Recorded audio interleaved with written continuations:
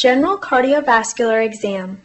For the cardiovascular exam, the patient should be gowned. Lift the table to 30 degrees and have the patient lie down. Remember to pull out the footrest. Always stand on the patient's right side. Inspect the patient's ankles for signs of edema. Push on the skin over the tibia to screen for pitting edema. Edema will be less evident if the patient has been lying down or sitting for a significant period of time. Inspect the patient's neck and identify the carotid and jugular pulses. The carotid artery lies just medial to the sternocleidomastoid muscle. Palpate the carotid arteries one side at a time and note the amplitude and contour of the pulsations.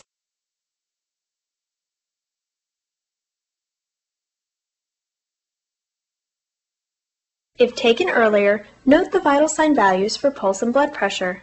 If the pulse and blood pressure have not been taken, if the values reported are abnormal, or you suspect the values are not accurate, you should measure the blood pressure and pulse yourself as part of a thorough cardiovascular exam.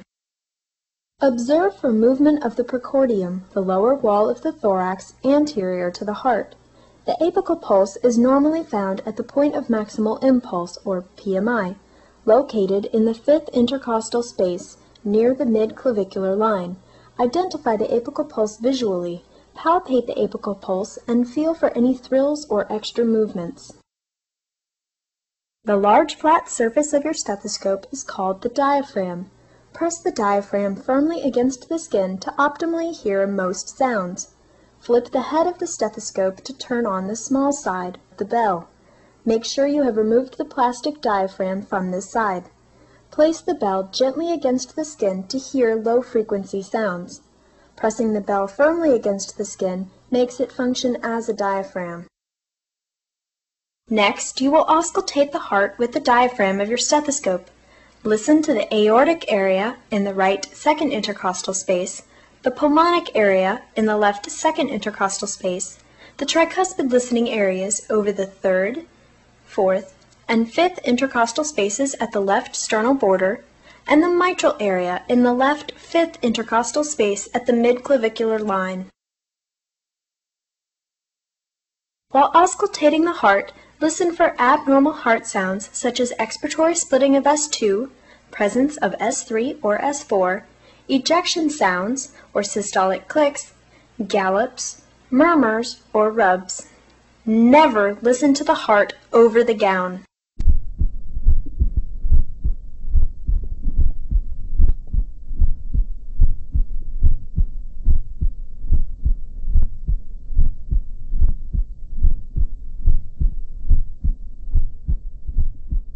Next, flip the head of your stethoscope to turn on the bell. Auscultate the mitral area with the bell. Auscultate the other areas with the bell if time permits. The bell may allow you to hear low sounds that are inaudible with the diaphragm.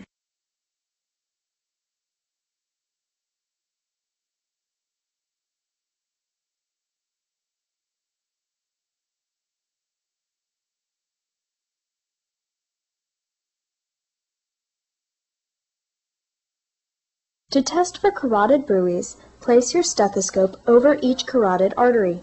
Ask the patient to hold his or her breath to remove confounding sounds. If present, a bruit is a swooshing sound made by blood passing through the occluded artery.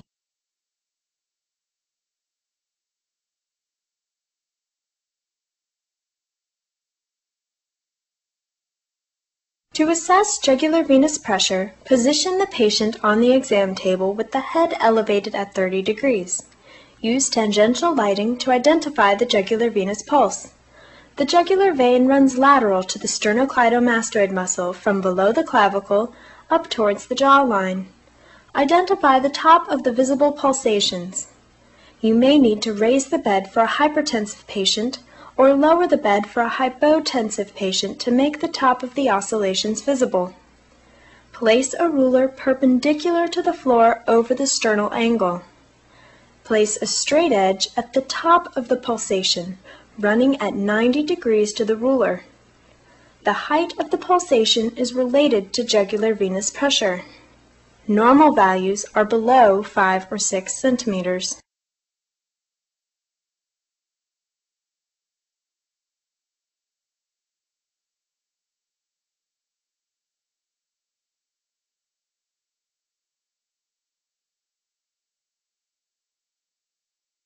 To better hear an S3 sound or a murmur over the mitral area, roll the patient on his or her left side.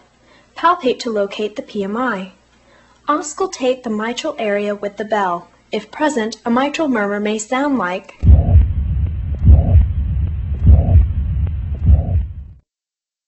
To better hear aortic insufficiency, ask the patient to sit up and lean forward. Have the patient exhale and hold their breath.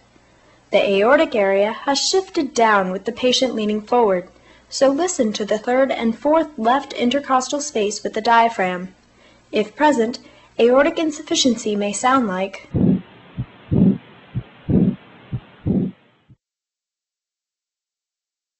You must keep special considerations in mind when performing a cardiac exam on a female. Your patient